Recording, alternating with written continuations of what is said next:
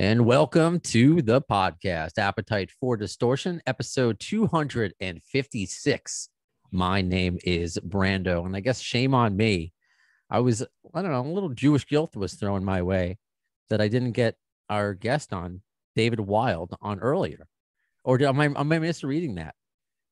Because David, there's a preface of just how this happened, and I'm so honored that I get to speak with you today. I guess our mutual friend Matt Wake from AL.com, he retweeted you because you're casting your vote, or you just casted your vote for the Grammys, right? Yes, I just took it to the post office. So yes, I have voted. The post office. Okay. Nice. That's nice to see how things things work.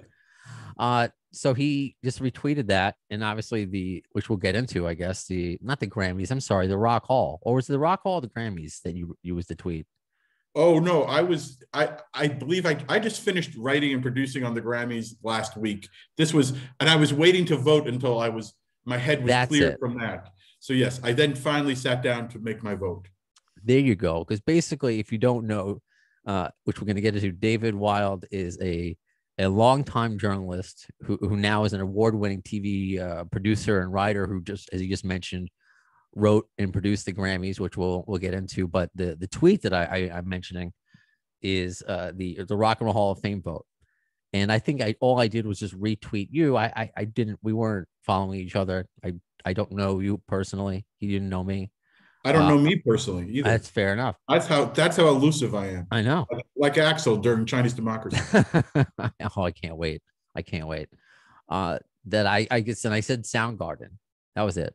And next thing I know, you're following me, and then you inbox me and like, hey, I listened to the show. I like it. I'm a little surprised you haven't invited me on earlier. So I was like, oh, okay. Wow. I was just gifted this amazing conversation. So David, thank you. I don't know what episode you said earlier, but I've listened to probably 200 of the two. What is it? How many have you done? Are you serious? Yes. This is 256.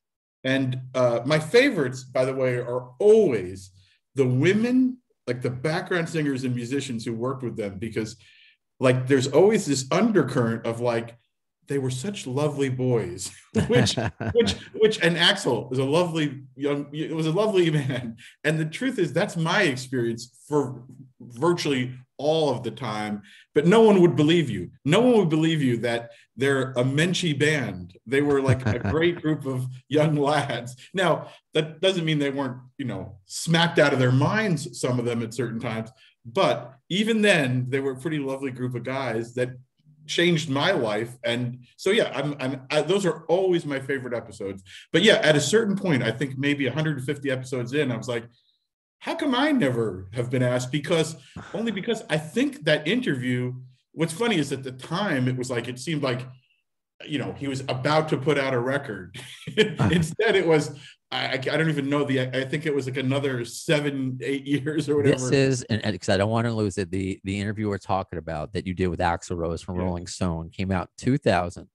And a few things I want to mention, and because, oh my God, because I reread it again today, that Axl at the time was 36. I'm 37. So just to think about the Axl Rose of my age is just blowing my mind. But yeah, 2000, and you had quoted not just Axl, but our friend Doug Goldstein, and thinking that, it was just around the corner. The music's done, vocals are 80% done, thinking, it's summer release. 8 years later, it would come out. I heard the record. I heard an album, and but yeah, let me give you the background, if that's okay. The background is like, that was actually just a big moment in a long relationship that I was the music editor at Rolling Stone when Guns N' Roses hit. And to give credit where it was due, I'm more of a Stones kind of guy than I'm not at all a metal guy. But my assistant at the time was a woman named Kim Neely, who went on to become a writer, especially in sort of the hard rock world. And she said, David, you got to check out this Guns N' Roses, like when the record came in.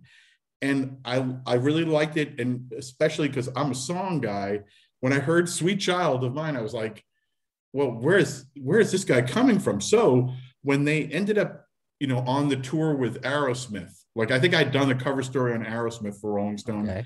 And then I was invited to go to that show, and I was brought back to meet them at Giant Stadium. And I looked up, to try to like keep track of my life. I looked at some of these dates, and it's all like, I realized what a big part of my life this band was. But so I went back and met them, and I loved Axl from the moment I met him. To be honest, at that moment, that was when they were being kept separate from Aerosmith, who were trying to keep clean. Right. And they were they were exploding, the opening exploding act on the bill. And they were exploding in many ways because virtually no one in the band was capable of speech except Axl. And you couldn't not have a great conversation with him. I remember vividly, we immediately bonded over our love of 3 bands. The Raspberries, who were my first band. So the power pop, like defining Raspberries. Nazareth, who to this day, I've always said, that's where the biggest vocal influence on Axl that you never really hear about, and it was interesting that he had that incredible run, successful run with AC/DC, because to me, I grew up as a kid loving AC/DC and Nazareth. And to me, Dan from Nazareth is like Axl's, like the most direct antecedent to Axl's vocal style. And then we both loved the Pet Shop Boys to show his range and also his interest in sort of electronic textures that would figure later when you get to Chinese Democracy. But we just had this incredible conversation while everyone else was sort of nodding off in the dressing room, like literally, they couldn't speak. And then, so that was the first meeting I ever had. And I just loved the guy. He was, the thing that never comes across in the legend, other than on your show, to your credit, like some of the people who played with them, you get that how he was, because there's all the loaded stuff of like, was this lyric show he was a racist or that he was a psychotic guy or whatever. The truth is, one-on-one to talk to, in my experience, he's like a lovely guy, really smart, not from a background that, I think from a rough background. And I don't know exactly what traumas happened, but you could feel he's a guy who'd been through a lot, but had a lot to give and a huge talent. So then that was the first time we met. I will ignore that. Cut to— That's all right. It's Axl. He hears you. Yeah. Oh, believe me, that's possible. He's like, stop talking about me. Well, in fact, I was going to do this in my backyard, and I had a flashback to being in my backyard, being interviewed about Axl and Guns N' Roses by Jake Tapper, who then was at VH1. There's some VH1 Jake Tapper special from like 2006 where Jake sat in my backyard asking me tough questions about Axl. So that's very possible. I think he was mad about that one. Okay. So cut to the next brush was like there was a Rolling Stone party. And now Guns N' Roses are the biggest band in the world. And there's a Rolling Stone advertising party that none of the writers are at. And Axl is, I guess, walking in the Village past the Ritz, I guess it was. He rushed into a Rolling Stone party, and in front of like 1,000 advertising people, the biggest rock star in the world went, "Is David Wild here? I like that dude." So for that next month, I was like considered a cool guy, which has never happened before or since. So that was the beginning of like a sort of the moment when Guns N' Roses were just ruling the world. And I assigned a cover story.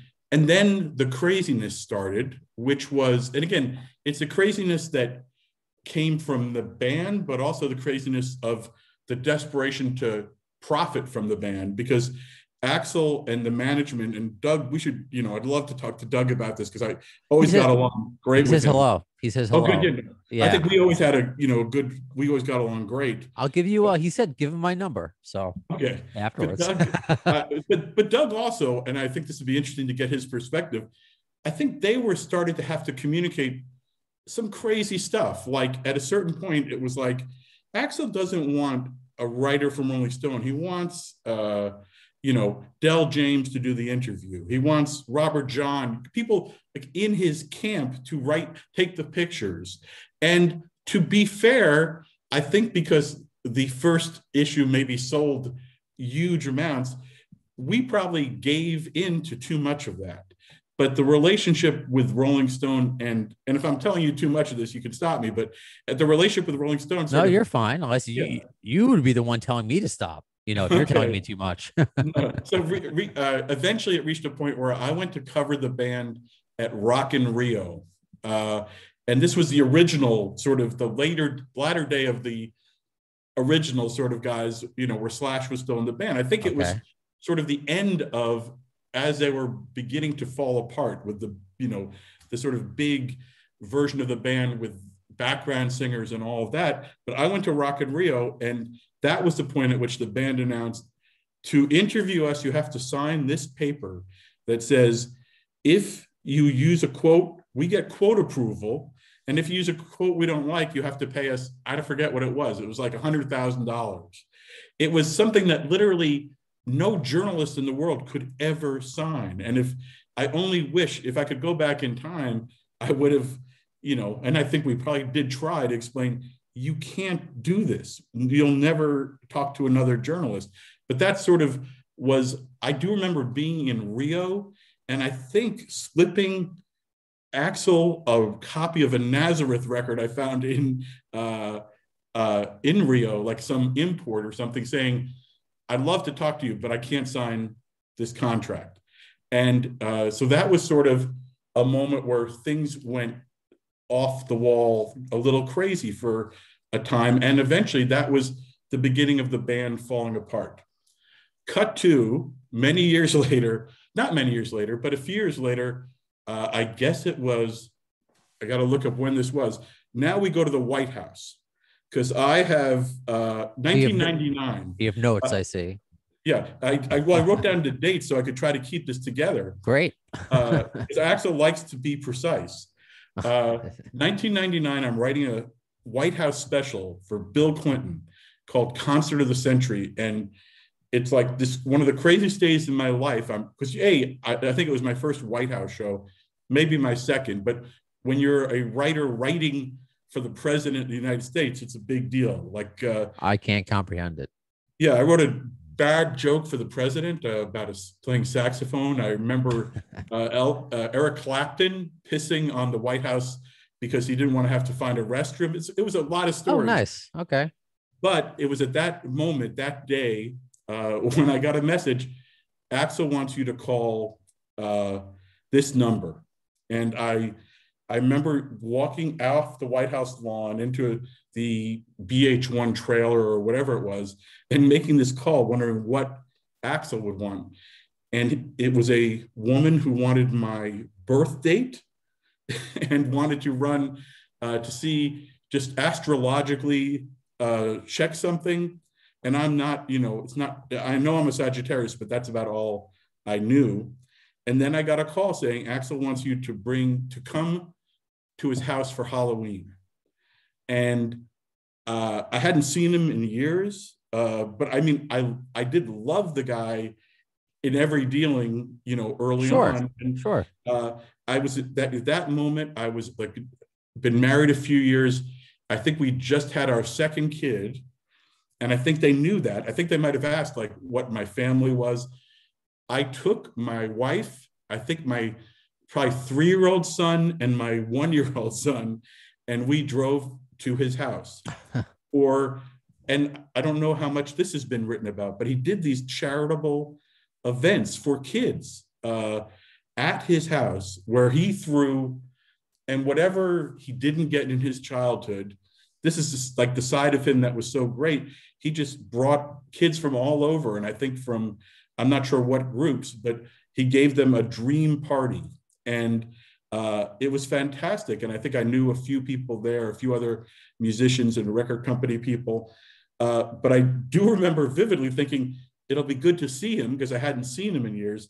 And eventually he only came out in a pig costume, a very professional pig costume where I couldn't see him. He could see me in whatever. I was probably wearing a Dodger hat. I don't know if it was not much like a Peppa Pig or like a real looking pig, like a horror story kind of. It was not a scary pig to an adult, but I do remember like one a cute little pig. Like a What's cute that? little, like a cute little like onesie kind of costume of a pig, No, Axl? it was ornate, like Hollywood costume, and he could see me through the eyes, but we couldn't Like a see him. mascot? I'm thinking. Yeah, Okay, sure. it was ornate. One of my sons cried at the was afraid of a big pig. My Giant. other son loved it, and then we got home, and I got a message, and I do remember my older son, who's now graduated college. I called to ask him if he remembered this. He goes, "I do remember." The next day, he went, "Daddy, I want to go back to Axl's," and I said, "I don't think we're gonna have the invitation," but I did get invited to go to Rumbo Studios a few days later, or a few weeks later, which was the studio in the Valley I had been to, and it was famously owned by the Captain and Tennille. Like it was like a The 70s. Captain and Tennille. Yes. Oh yeah. Like love will keep us together, Sure. Captain and Tennille. Although love did not keep them together. No, it did not. No, and I had just worked with the Captain Wow. on the Jenny McCarthy TV show where I brought him in to play piano with the presidents of the United States of America, if you remember that band. I do. Peaches. But Absolutely. they said, we need a keyboard player. I said, I think I have the Captain in mind. What a sentence you just said. Just wow. There's a lot of but okay, now we get to the strange part. Okay, I get the message. Now. Yes, I get the message. Okay, show up at I guess it was like 1 a.m. Show up at 1 a.m. That's Axl will probably get there around then. And I showed up at Rumbo. I think I ran into, or maybe it was this was arranged, Jimmy Iovine, who was running, his label basically, because Interscope had I think, been transitioned into being part of Interscope. Geffen was now, I'm not even sure how it all is a blur, like so much. But in any case, Jimmy Iovine was there, and very, he's a no nonsense kind of guy. And he was like, yeah. I said, he goes, "You're going to hear the record?" I go, yeah. He goes, "Oh yeah, I just heard a few things." He goes, and I remember what he said to me. He goes, "It ain't Guns N' Roses unless Slash is there." And that was the sort of bit of reality before I spent a few hours with Axl, where the guy, there were so many interesting things about that night, and it all was, again, happening in the middle of the night. So it's like 1, 2 in the morning. And the first thing is, when I see him, this unbelievable thing that happened that doesn't happen in popular culture.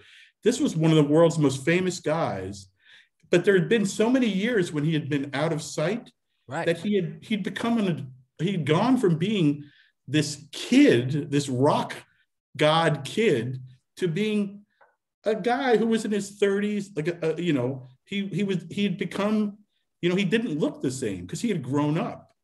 He didn't look bad, and I'm sure I looked nothing near as good as he looked, but he had changed. And I think that was I think part of it was, when you do the kind of disappearing act he did, all sorts of things happen. And one is, no one knows what you look like, which becomes, maybe that's great, but it's also strange when you have to sort of re-enter orbit and be part of the planet again. And I think when I listened to the music, I kind of loved what I heard. And I listen to Chinese Democracy today. I saw your tweet. Yeah. Yeah. And I love so many of the songs. There is, at the same time, there's something so fascinatingly weird about the record, because it is dislodged from any external reality. And it was like, he's a guy who, and like the same guy who wanted to talk about Pet Shop Boy production, was a guy who had spent a decade trying to make a record that was relevant to a series of musical changes that he outlasted. So, but by the time he put the record out, everything he was responding to had come and gone. And what he didn't realize was Guns N' Roses, as one of the greatest bands of all time and worthy of a podcast by you and all of that he didn't have to really respond. Like, that's like the Stones in their entire career. Like, okay, maybe Miss You responded to Disco for a song or whatever. But a lot of bands did that. Short Kiss. Yeah, but when you're a great band, the truth is people want Guns N' Roses. And that to me was sort of, when I listened to Chinese Democracy today, I'm thinking like, in retrospect, because of the way the record was received so strangely, that like what everyone said, and I think I hinted it in this article, is like, if he had just called it Axl Rose and it made it the coolest solo album of all time, it probably would have been better for the reception of the record. Like, I've never seen a record with a weirder reception, because when it eventually came out, like you had to go to like Best Buy to get it. Yeah, I went the day it went. It came out. Right. Or there was like a Diet Pepsi promotion, or there was like Dr. Pepper, which, you know, they kind of joked about it, and then he came back with a lawsuit, and it just, I think they eventually just, because it was free press for them, but GNR or Axl didn't take too kindly to that story. And he was still this great guy, and I'm sure he still is this great guy, but it was this thing of like, he had been like the good, like, I just finished a project with Ringo Starr, a book that he put out. And what Ringo always says is, we were lucky. Elvis was unlucky, because when you're in a band, there's 3 other guys who know exactly what you've gone through. And that has the impact of driving people crazy being in a band, but it also keeps you honest and keeps you rooted in some reality. And I think what the Chinese Democracy thing showed is, when you can do anything, when you can live anyway and make your own rules about how much money you're going to spend and how much time you're going to spend, you can become unconnected to the rest of the world.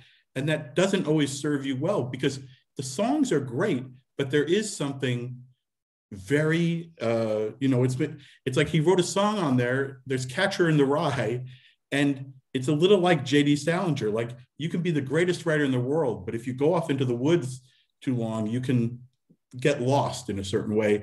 And that record is both brilliant, and I love the record, but it's also very weird, because it doesn't, it's like, and I think of it a lot sonically, it's a hard record to connect to. You can't even, like, when you hear it, it's almost like he spent so many years doing different electronic touches or remixes and having 45 producers and 35 guitarists and every, in the end, it's like, it's so perfect that it's almost not a human, it's hard for a human to hear it, because it's like some of the greatest records of all time were like a jazz blue note recording. A guy went to Hackensack and got in a living room and played for 10 minutes. And you have a sense of place and a sense of time. And I think that record doesn't have much of, it's great songs and really psychologically fascinating songs, but it's also a weird recording. And now I'll stop with the filibuster and answer questions. I can listen to you all day. I mean, I've been reading you for so long. So it's just great to get all. I apologize for anything I wrote.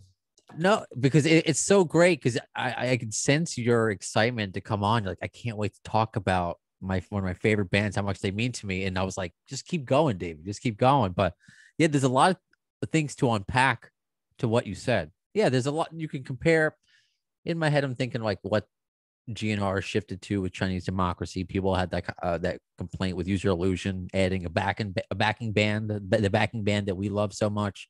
It's not the same down, dirty, gritty Guns N' Roses, they're doing this grand thing. But with Chinese, you described it perfectly. It is a great record. I love it, but it's weird. But the big thing is, and you touched on a lot of it in that 2000 article that I retweeted and shared, that you ask Axl, why didn't you name it just Axl? Why is it not a solo record? And he felt that it was a band. Right. That's what he at least said at the time. Obviously, since then, though, that band at the time was no more. With the Buckethead, Paul Tobias, Paul Hughey. That version of GNR didn't last too long. But it's fascinating. Like, so if you listen to it this morning, and again, that article, that 2000 article where you were listening to it, and that was before, I think.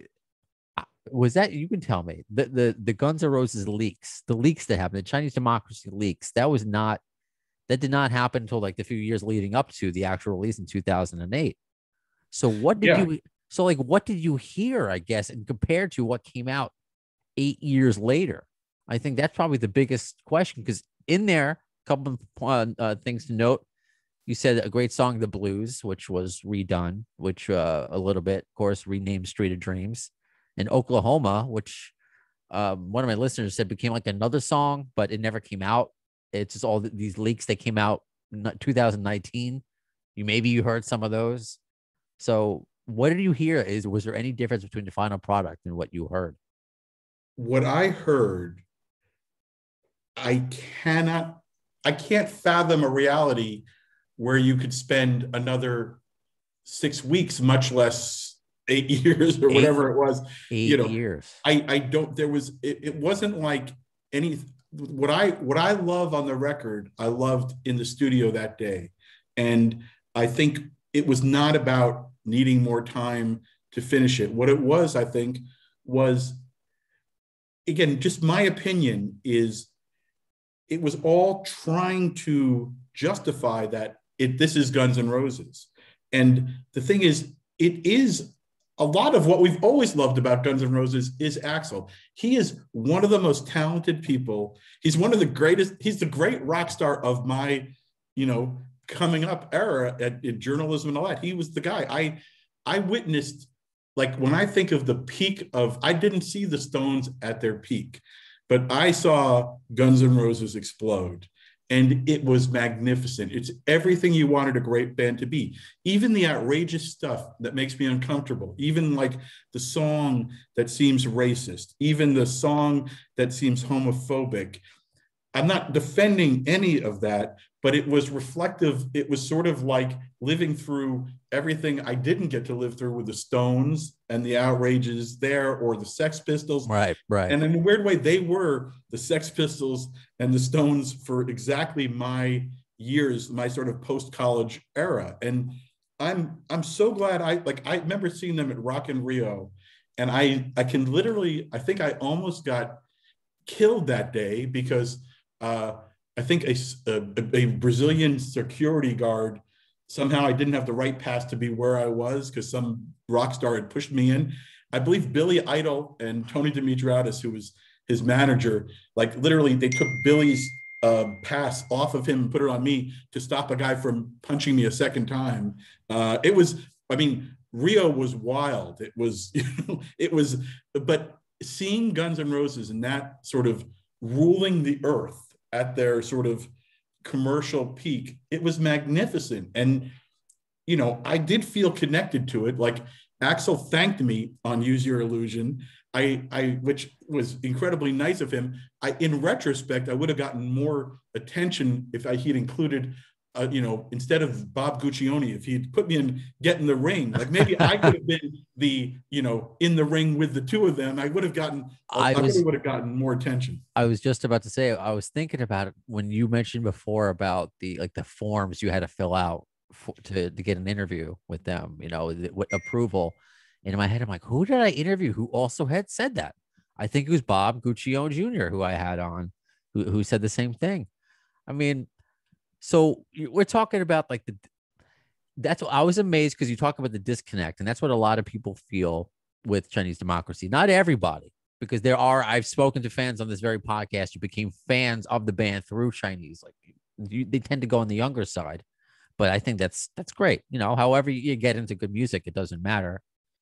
But how did you, I guess, how did Axl, I guess, received the interview that you did? Because he was very open and honest, and I'm reading it and I'm like, wow, if I said some of these things on a podcast, I feel like I would get, somebody would tell me that management they always yell at me through somebody else, or not always, like a couple times I've gotten scolded through somebody else for like clickbait that's out of my control.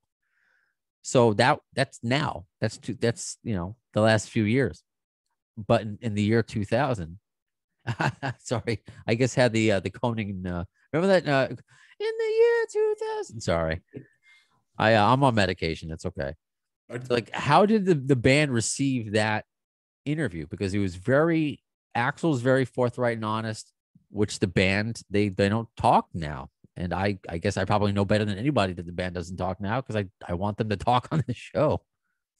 I all I remember of the article was, you know, I'm literally getting I'm a rock star wife is texting me every 10 seconds. I don't know how to turn off my phone. No, it's all right. You can say I that, apologize. let's say like So, any Axl stories you want to share. yes, I stop. What I remember was getting home from the studio at 5:30 in the morning, and my kids were really young, and my very strong memory of that day is I closed my eyes looking at it. It said 5:54, and I then heard a cry that woke me up at 5:55.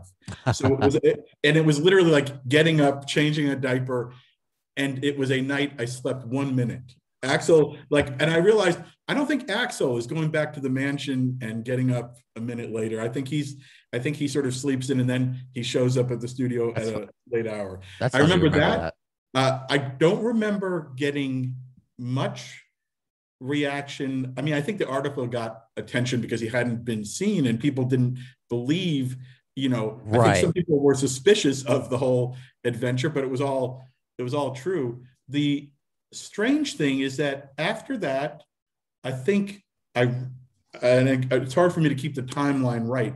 I had a bunch of encounters. I ran into Axl at a farmer's market.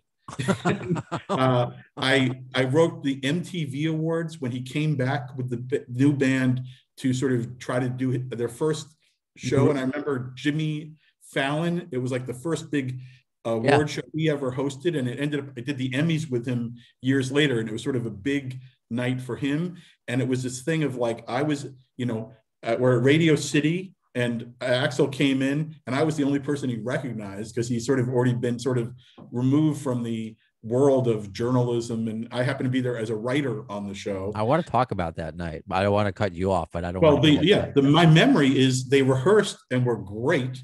And then like a lot of things that go wrong in TV, there was something about the way he sound checked. Like he wanted to do something differently and sonically, and the sound check was great. And then the show was not, I think Madagascar, he did like, I forget which two songs, but two early classics. Then Madagascar in the middle. Yes, it was in the middle. It was Welcome to the Jungle, Madagascar, and then Paradise City to end it. Sorry. I remember watching that because I was, I don't know, a sophomore in college. I was watching it with my then girlfriend in the sorry if I'm telling this. I told this in early podcast episodes. I'm still living at home. We're like in the, den fooling around, whatever. We have it on in the background. And then all of a sudden we hear Jimmy Fallon go, Guns N' Roses. And then we stop what we're doing. And then like we just watch, because we were such Guns N' Roses fans. we decided to watch that. So obviously I don't forget that night for a variety of reasons. Yeah, well, that was I've now spent, that was the beginning of my career in TV and music shows especially with TV. And the thing is about being on TV is you have to go into the system and work with it. You can't try to reinvent how music is done on TV. And I think Axl, as always, was pushing to do something like really sonically in the recording. And I don't think it was his fault. I'm sure it was that somehow the production failed him. But I do remember he didn't sound great for the first song and maybe for the third. But I loved Madagascar and thought that sounded great. But it wasn't as great as a rehearsal. If I would like to have the tape of the sound check where they sounded great. Well, the fans would want that too. But I didn't notice anything when I first saw it. I was just so like, because I hadn't seen this as somebody as young as I am, especially at that time. I'm like, I've never seen Axl. He was Howard Hughes to me. I'm like, he's a real person. Oh my God. But how was that? Because we had Sally Fertini on, who I believe was the executive. Sally, So how was that kept a secret? How did you get him on after all those years? How did he how did that even materialize? Because that just, the secrets like that are not kept anymore. That's what used to be great about MTV and just TV in general. Like that was just whoa, like that. Those moments don't happen anymore. I Yeah, know no, it's sorry. What I didn't notice it. I was catching up in my brain. My other thought. I will say this: I've been awake since 3:30 because this morning I had to cover. Well, long story short, I was working at Q1043 this morning producing it, so it's like long ass day. So it's okay. I don't want to come off as any more stupid than I normally come off. no, believe me. No, I'm pleased to have a forum to talk about this stuff because it was so important in my rock and roll history because But I spent my life covering things that already happened, and Guns N' Roses was really the band I saw happen, and got to in some way feel connected to it. And then again, like I said, like Jake Tapper came and I talked about Axl. The thing is, Axl never likes you talking about Axl, but I'm happy to do it because I just want to say how much I love what he brought to rock and roll. And even the stuff I don't like that he did, even the insanity of Chinese democracy, the part of it that is the Howard Hughes, like losing a connection, I kind of love all of it because it's sort of like, it's like my chance to have witnessed like Brian Wilson not finishing Smile. It was, all of it is magnificent. Now, I want to just, my last sort of story, which is a reason I feel a little sad about, because weirdly, I would hear from Axl every once in a while or run into him every once in a while. Then I think the last time I had a dealing with him, and this probably was something I did wrong, but I got a call, I think 2009, by weird coincidence. I was in the hospice. My dad was dying. And I got a call saying, Axl wants you to apologize. And now he didn't know where I was. No, of course not. Of course not. But it was what he wanted. I said, what am I supposed to apologize for? Because I'd never, in my mind, done anything wrong. And there was an article that had run years earlier in Rolling Stone, not by me, an article I had nothing to do with. And he wanted me to apologize for the article. And that's sort of, again, when I think about what I think those lost years, because we now have this thing where Axl's come back and become the most responsible rock star in the world, the guy who made every date with AC/DC and every date on this tour, which I saw and really, really loved. But this was the moment where he was so lost and isolated. And he asked me to apologize for an article I had nothing to do with. And I wrote back to them, please tell Axl I apologize. I'm sorry he's fucking bothering me when my father is dying. I would have said the same. And I'm not, ashamed of it, but it was probably not the way they wanted to be spoken to. But look where you were at that time. You should be understood at that time that you're grieving. What kind of answer are you supposed to get? Well, that was the answer I gave. And I don't think I remember when I heard about and then I should say, in the intervening years, I had dealings with all the other guys. I guess, again, if I'm saying too much, you tell me. But what are you saying too much? Because for me, you've already lived for a variety of reasons, you lived your dream. Even before this podcast, I said to friends growing up, if I ever interview Axl Rose, I'll retire. Like, that's it. There's nothing I can do. And this is kind of like what we're talking. It's great. We're the same. It's leading to where my thought was going and what we were talking about off air at the beginning of this. And even talking about your interview, it's like, I'm so used to them not talking, or when people do talk, it's not received well. And I'm generalizing too, for the most part. It's Axl, Slash and Duff, they promote their own projects. Everything is fine. But from my experience, the GNR people don't talk. Everything is so close knit. We talk about AC/DC, Brian Johnson. What did he say last year when he had to sign like an NDA? He couldn't talk about the new record. He felt like he was like a liar. So I'm like, that made me think of like, that's what GNR is. My listeners are amazed, and you're amazed that I've been able to put out over 250 episodes when the band hasn't made new music. And I thought about this with your article. They were supposed to put out new music that year in 2000. Didn't come out until 2008 and haven't put out original music since. And it's like, how do you do interviews? How do you connect with a fan base? How do you connect with so it's just, especially with you when you were friendly with him, I can understand big bad media. People are, Bob Guccione Jr., people that you want to call them out and get the ring. But when you had like a good relationship, it's I don't know. I'm taking it personally for you, to be honest with you, because you have nothing but good things to say about him. Well, here's the thing. In the intervening That's my rant. No. In the intervening years, I got to know the other guys in a variety of ways. I went on the road with them, with Sebastian. When Skid Row were opening, I was on the road and got to know. And then when I started doing all these TV shows, I did, at the Grammys, Velvet Revolver were our backing band for a version of Across the Universe. So I worked with them, like actually breaking down vocal parts with Brian Wilson and Alicia Keys and Bono and Stevie Wonder, and got to know them in a lot of different ways. Did another show with Slash in Vegas. And all I can tell you is in those moments, I realized these are fantastic guys. Like Slash is unbelievably charming, to the point where I'd already had some of those experiences when I went in the studio with Axl. And he, at one point, off the record, he said, Slash is evil. And I laughed. I said, I got to tell you, Axl. And again, I think when you're cut off from the world, you can have no one ever confront you with anything other than your point of view. Like if you have a band that's on payroll, they're probably not going to tell you you're wrong about anything. And I'm not exactly the most aggressive journalist, perhaps, but when he said something about Slash, I said, I got to tell you, you're wrong. I've been around him in recent years, which he had not. I said, he's a charming guy. I think he was fucked up.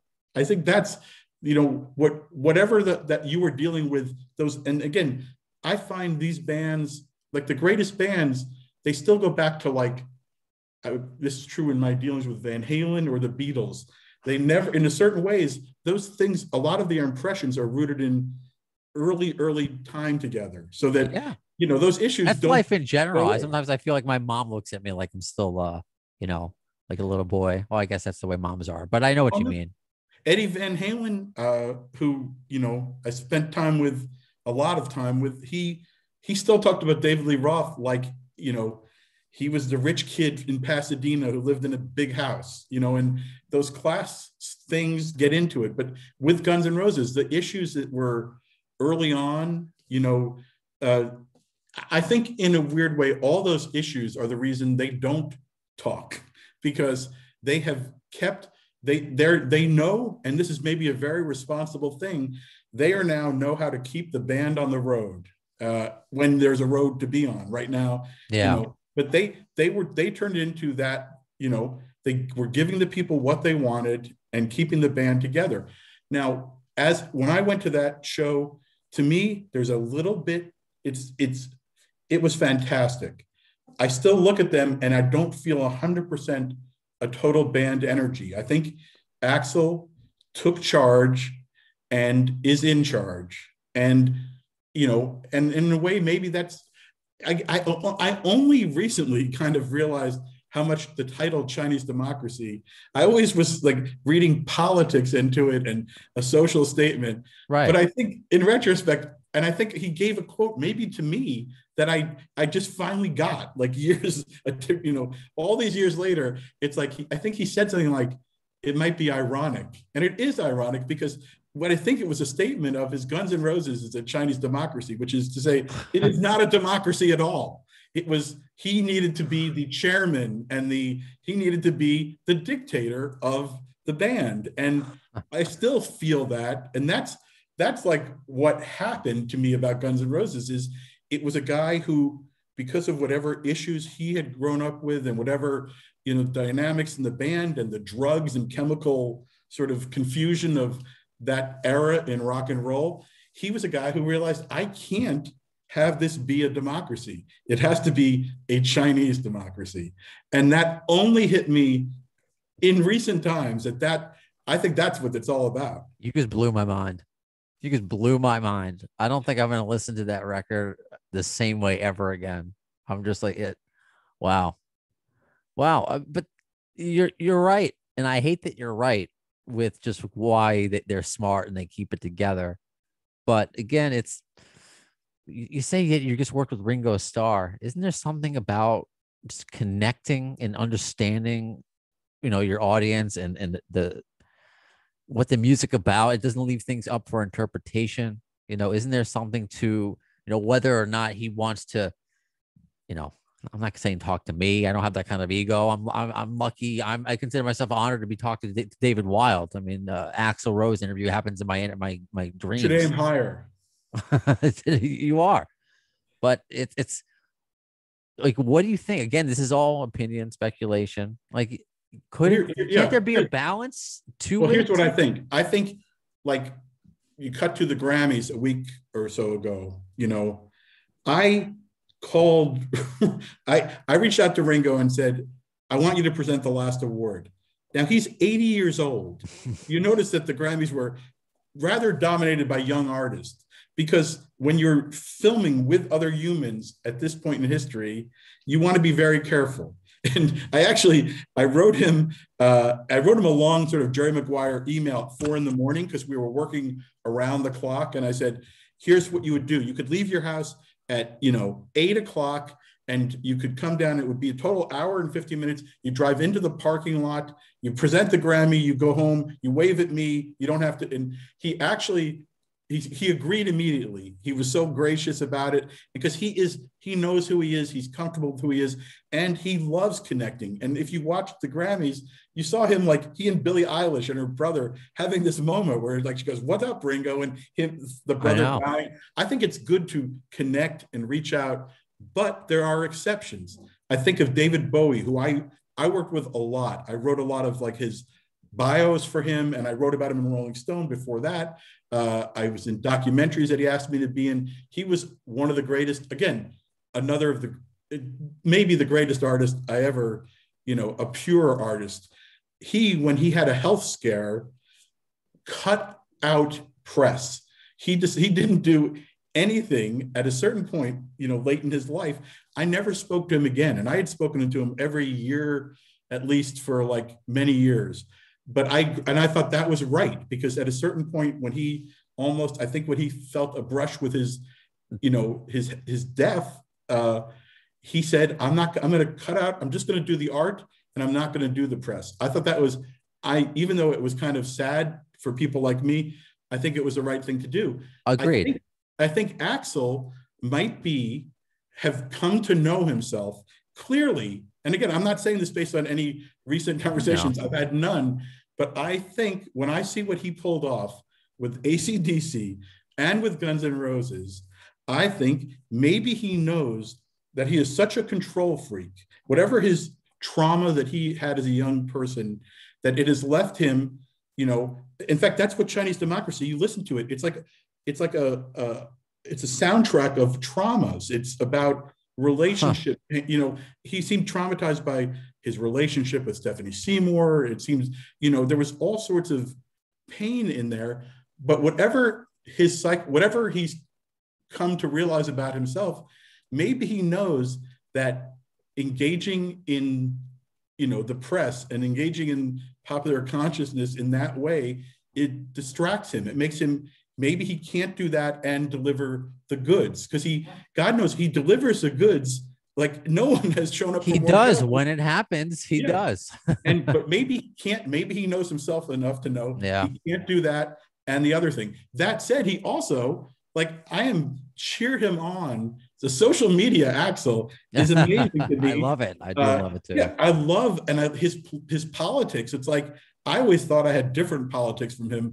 I have now feel very much connected to him politically. I love when he's sort of taken some stands. I love the weird stuff when he shows up in that animated show or whatever. Yeah. I love that. I do too.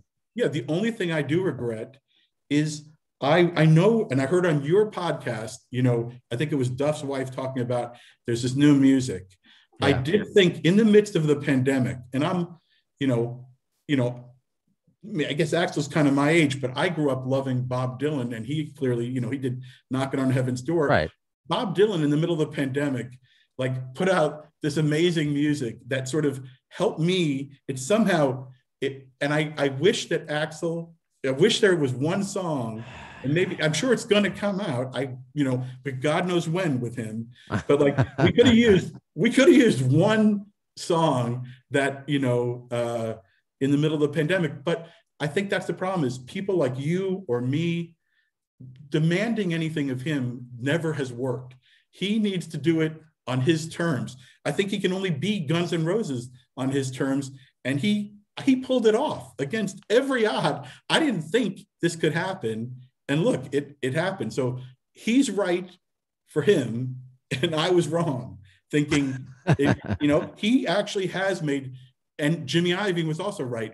It's only really Guns N' Roses if Slash is there. It's the Mick and Keith rules of rock and roll. You need the guy leaning on you, although they don't seem to lean on each other as much. But I think they do, but there's photographic evidence. Yes. Yeah. There's so much to unpack, man. You have to, and we're not going to exactly wrap up just yet, David, but I want to have you back on again because there's so much to talk about with you. Sure. But with Axl, you're right. And that's why, because I guess if you listen to so many of my episodes, which I'm so flattered by, because I don't know if you know, because my undergrad was broadcast journalism. I wished I became you, but I was an idiot. I wish I became me too. I'm like, oh, radio, that's cool. I mean, yeah, I'm very knock on wood, love radio, but it's not, I'm not Howard Stern. It's not the most lucrative business, but I get to do cool things like this. But with Axl, that's why I talk about mental health a lot. And that's why it attracted me to Guns N' Roses in the band. I identified with the lyrical content, the depressing lyrics, the anger. That's why I wasn't completely emo. I needed the Axl Rose anger. I needed the grit of the 80s combined with the grand stuff like November Rain and Estranged. That's so I get that part of it, but it's just the no music like update. That's what's I think fans get frustrated by. And me, I feel like I have your approach, a bit. I'm not the most hard-hitting journalist. That's not what I want to be. I want people to come back on my show. But I'm also not going to be a kiss ass. I'm going to be real. But I think more often than not, I'm going to be. Somebody called me the Sweden of like the Guns N' Roses community or whatever. It's like someone who's completely neutral, and I do my best with that. But with it's just like there's been nothing during the pandemic, and you who've known him for so long and has been following his career for obviously longer than I have. Yes, this would have been a perfect time to do it. Bucket has been obviously still releasing 20 albums a year, and I just don't know why. There are rumors, I have to be involved or at least have my ear to the ground with these forums that perhaps Fernando on Reddit said it was supposed to come out last year, but it got stopped by the pandemic. So I'm holding my hope for when the tour supposedly resumes in Australia and New Zealand. Those are the dates that, the world is allowing right now for concerts, at least full concerts. Yeah, the last interview I did before the pandemic was with Neil Finn from Crowded House about a tour he was about to go on in a few weeks. And then that was like March of last year. And then I just saw they actually are in New Zealand, I think in New Zealand doing those shows, I believe, or Australia. So it is beginning to happen. It can't happen soon enough. But I want to say, as much as we want this stuff from Axl, I think what you realize is there are some people who are utterly unique. Axl is one of the most uniquely talented individuals I've ever met. Doug, I think Doug often, like, he comes on your show and he speaks very well of him. He's not bullshitting you. He's not bullshitting because he's told me, forgive me, Doug, if you haven't said this publicly, but he's told me that Axl has told him to stop saying nice things about him because he doesn't like people talking nice about him. But Doug's like, you know what? Fuck you. I want to be nice about you. People need to know who the real Axl is, which is what you're doing, exactly what you're doing. I have to say, I found the guy so interesting, intelligent, genuine in terms of I think when I think of him and I think of like the last time, in that time in Rio, they were the last band of rock and roll that unironically tried to do everything. They were as, and I would think it was his ambition, Slash as well. But I think more than anything, it's like when you listen to like November Rain, he was going for it. He was trying to do everything Elton John did, everything the Beatles did. He was going for it in the biggest possible way. And then a second later, like I moved here in 91, and I went to Geffen Records and they played me some Guns N' Roses and they played me this new band called Nirvana. Okay. And little did I know that was like, again, they were label mates.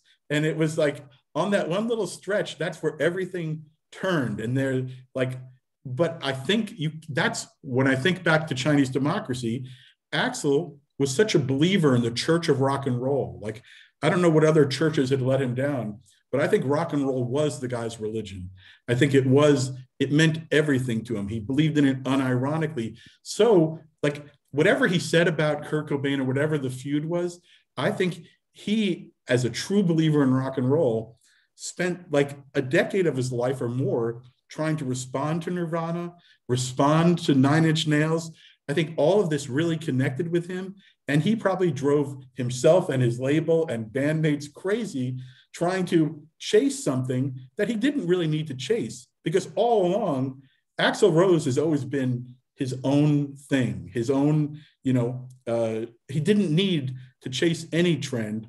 But I think that's also, it's proof of his artistic sincerity. And I just like, I have to say, if he'd never come back and never pulled this off, I'd still like him, but I'm so moved by what he was able to do. Like, it's like, I don't want to, I actually won't say it, but like, I just think it's a success story. Yeah, like a little redemption. It's not like he was totally the cast aside or something like that, but someone like him, and given your resume, that the press isn't very kind to, or just has him in a certain light, and then people, that's just all of a sudden that's the narrative of people who've never, fans that never met him, and for him to really change that, including with Chinese Democracy, he was really, in my opinion, set up to fail, or like had every opportunity to completely bomb. And while it had a weird reception, I consider it a success, because it could have been a disaster given how long it was. Again, 8 years just since your article to when it eventually came out. But when he does the cartoon stuff, I love it.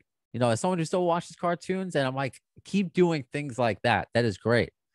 It's just, we want another David Wild year 2000 moment where he's giving somebody.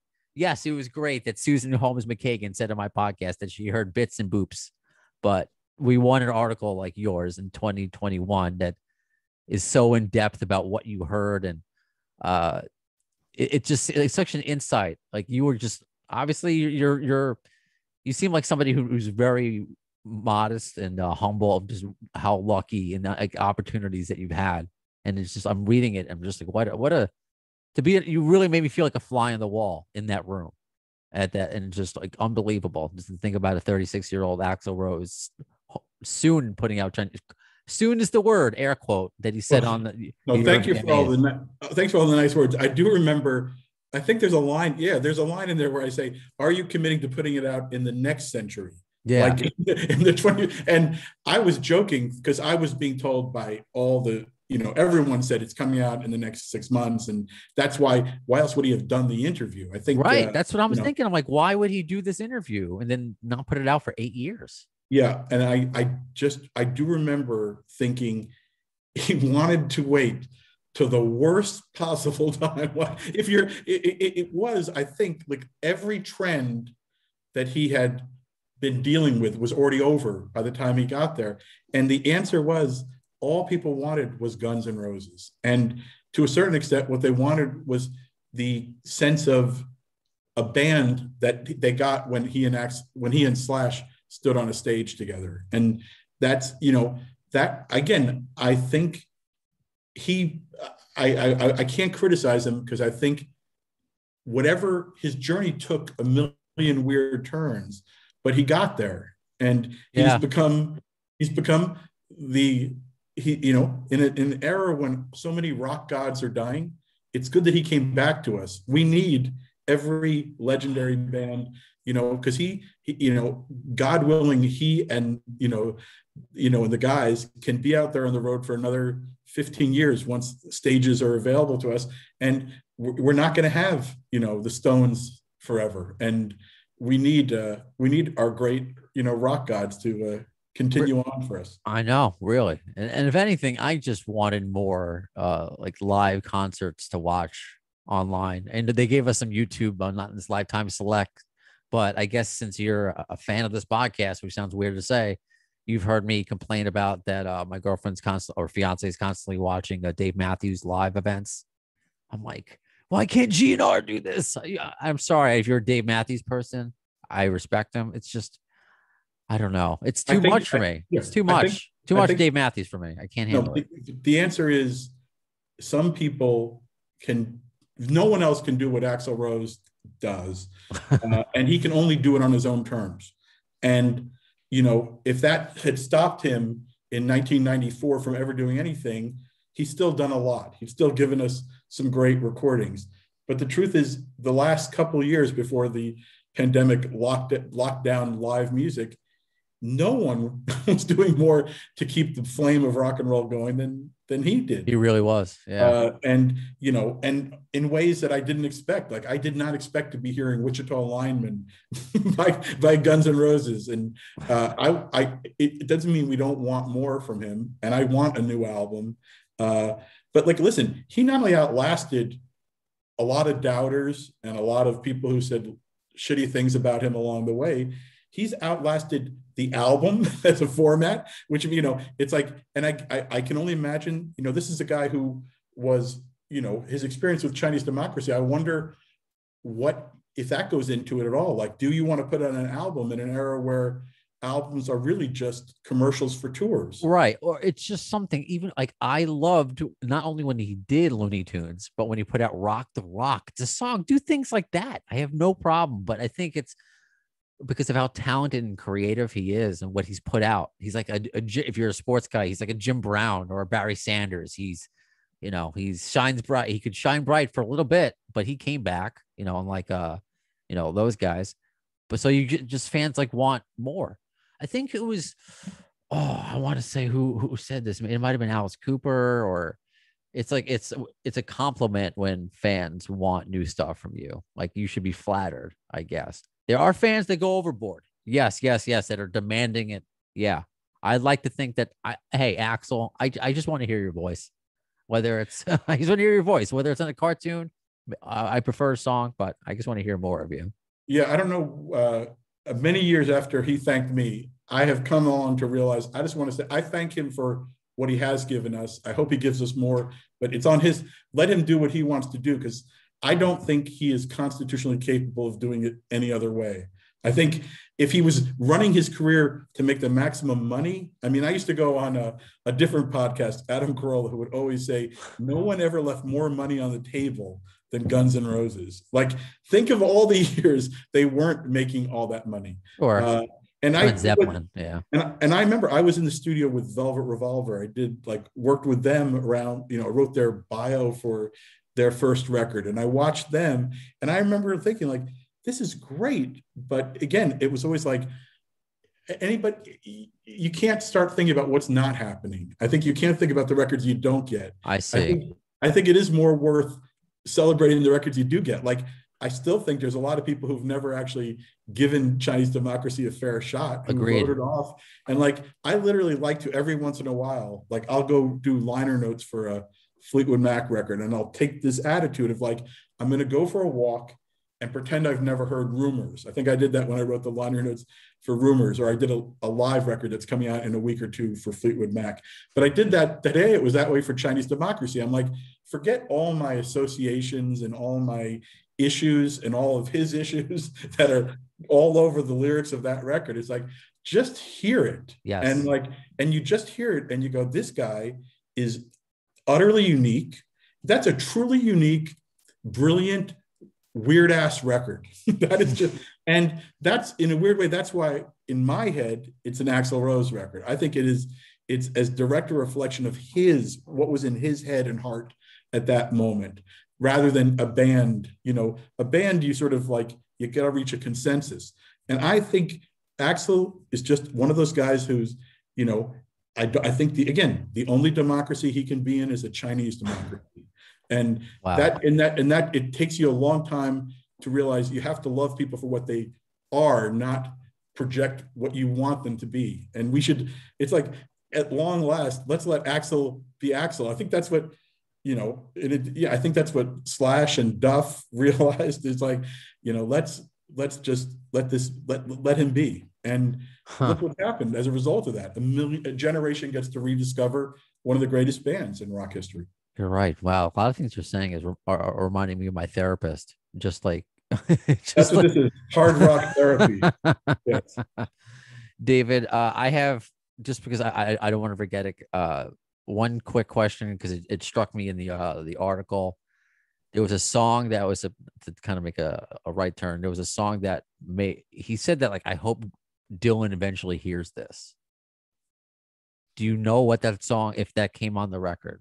Like, what? Oh no, I don't remember that at all. Is that in the article? I got to go. I will reread it, and let me. I'll tweet you when I can research that. I don't remember that. All right, because then I was like, whoa, because that's a lot. Because you're right. I think there's at least my fans, like really like healthy Guns N' Roses fans, that like, let Axl do what he wants. I'm grateful for whatever, but it's like, yeah, there are some songs, and a lot of artists are like this, things up for interpretation. But there are a lot of things, like, you can't help it. Like, was Axl or Slash really playing Sorry together? I thought that was about Slash. So you don't really know. Let me just do this Control F so I can find this easily, since I do not have a producer. And because I wanted to find Dylan, and I can't find Dylan there. How do I spell Dylan? Tylan, usually. All right. Oh, see, now I can't log back into it because I'm not subscribed back to the Rolling Stone. I used all my free things. This will be our part 2. We'll get at the heart of that. What's weird is It's funny. It was exactly around that same time I wrote liner notes for Dylan, which was one of the most amazing things ever, because he told me, don't use any adjectives, just nouns and verbs. And so what's funny is all these guys have their issues. He has linguistic issues. They have I have my issues. Yeah. And it's like, the truth is, you can't really criticize Axl Rose for the issues, because that's what made him Axl Rose. And I don't. That's what got him from Indiana and got him to be still someone who, if there was an arena or a stadium, we would go see him tonight. I love him for that. I think I'm just bitter that and she was very lovely, the harp player on Prostitute can't be on the show because of an NDA. So I think I'm just bitter about that still, to be honest with you. One of the greatest things that ever happened to me was when we had Prince and Beyonce and the Grammys. Prince invited the producer at Kennewick and I over, and we did a meeting, and then he did a private concert for us to show us what he was going to do. And at the end of it, he knew me as a journalist. Prince also thanked me around that same. I think in one year I was thanked by Prince, Axl, and New Kids on the Block, which shows I had range in terms of who I could get along with at that point. Now I can't get along with anyone. But, in many years from now, yes, when you pass away, in your sleep as an old man, or later tonight, it's going to say that in her tombstone.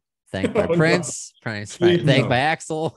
No, it's not going to say that. Okay. Well, I'll tell you. And my new kids on the block. Okay. I think Axl, you might have it more handy. The Use Your Illusion 1 and 2. I think that was a pure thank you. When we did a Prince Grammy tribute a year and a half ago, and I always thought Prince thanked me on the Hits album. And then I went back and looked at it, and what he actually wrote was "a penny for your thoughts." And I realized I never got a penny. So I think it was a joke. It was a half a thank you and half maybe an F you. I'm not sure. But but listen, again, I just want to say thank you and thank Axl and Guns N' Roses, because I feel like my exact life allowed them to be the band that I got to see live the rock and roll dream explode and then somehow pull it together and give us a surprisingly happy ending. And just for me, I get to relive those moments through you. And yeah, I have a radio career, but this podcast about Guns N' Roses has just, and Axl's music, and the music has allowed me to connect with people like you. So before we get out of here, anything that you want to promote out there? You know, people can follow you on Twitter. You know, just follow me at Wild About Music if you like. But no, I really just I don't want to promote. I want to say how much I love this music. I kind of can't believe how much Chinese Democracy connects with me now. It's like,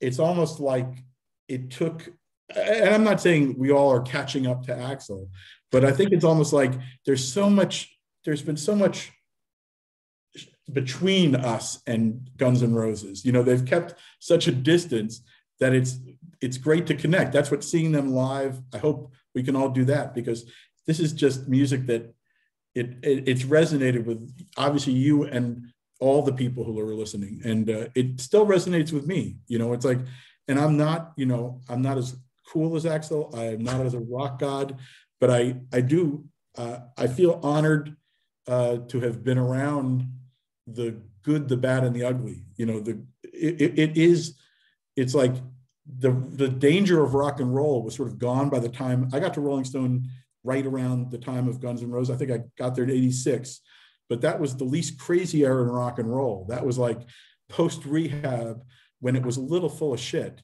And what I actually think Guns N' Roses did was they were like the last band before Nirvana had to sort of, you know, the grunge revolution. They were the last band to mean it and not to unironically try to be all of it, to live it all. And I loved witnessing it.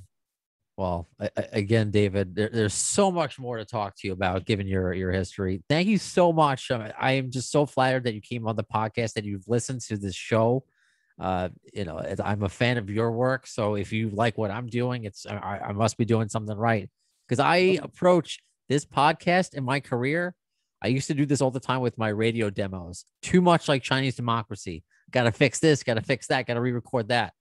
I can't do that. Like I said, I'm in therapy, I'm working on it. So I just got to put things out in the world, and it makes me feel good when it comes back. Like when people like David Wild, you know, kind of give me I don't know. I was about to say an attaboy, but I've never said an attaboy before. But thank you. Somewhere between an attaboy and an Adderall. That's going to be on my tombstone. Exactly. It's a pleasure to be on, and I hope I'll talk to you again. And yeah, it's great talking to you. You got it. So that does it for this episode of Appetite for Distortion. When will you see the next one? Well, in the words of Axl Rose, once concerning Chinese Democracy at the 2002 VMAs. Well, you'll see it. I don't know if soon is the word.